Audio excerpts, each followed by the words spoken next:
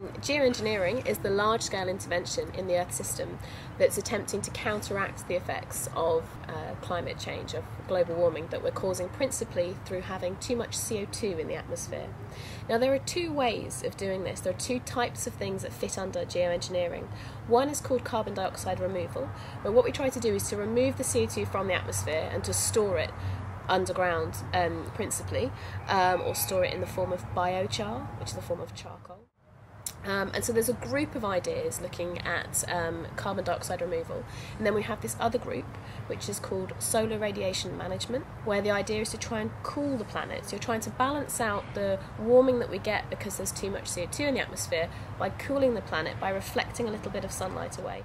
So these two ideas that have they've always been around, but there's been a lot more interest in them in the last, say, since about 2006.